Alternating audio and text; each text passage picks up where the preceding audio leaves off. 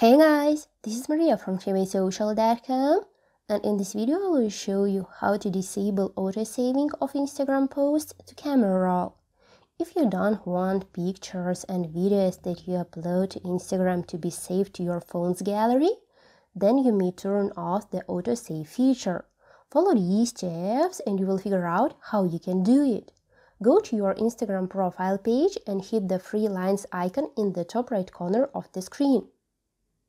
Click on Settings. After that, press on the Account section.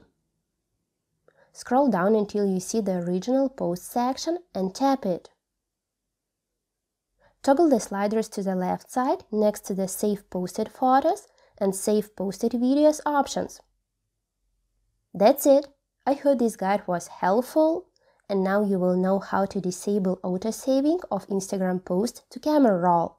Don't forget to like this video and visit us at TVSocial.com.